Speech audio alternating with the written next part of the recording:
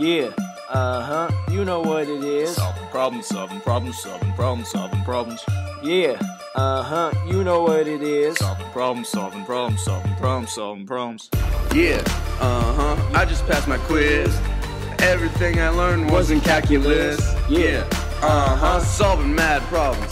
When I ace on my test, that's nothing. I write it down from the chain rule to derivatives. Solving problems, solving problems, solving problems, solving problems. I write it down even though I do it in my head. Solving problems, solving problems, solving problems, solving problems. TI 83. Them students scared of it, but this test don't faze me. Soon as I start the test, I check the asymptotes. My pencil sharp, ready to go. Parentheses, use the chain rule. It's the long problem, you know I can solve it. Bring the exponent down and subtract 1. Multiply by the derivative, almost done.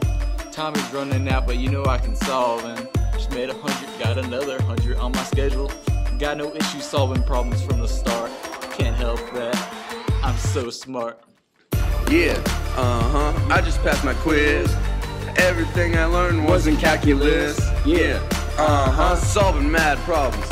When I ace on my test, that's nothing. I write it down from the chain rule to derivatives. Solving problems, solving problems, solving problems, solving problems. I write it down even though I do it in my head. Solving problems, solving problems, solving problems, solving problems. Yeah, turn my test in. I knew it all, including the maximins, not derivatives, they were integrals. Not in 1 week, took all year, yo. I got a clean cut on that yellow pencil. Did my test so fast, I got lots of time left. Look around at them nervous faces, I just laugh, cause I know my teacher's the greatest. Yeah, I just passed my quiz. Everything I learned was in calculus. Yeah, solving mad problems. When I ace on my test, that's nothing. I write it down from the chain rule to derivatives. Solving problems, solving problems, solving problems, solving problems. I write it down even though I do it in my head. Solving problems, solving problems, solving problems, solving problems.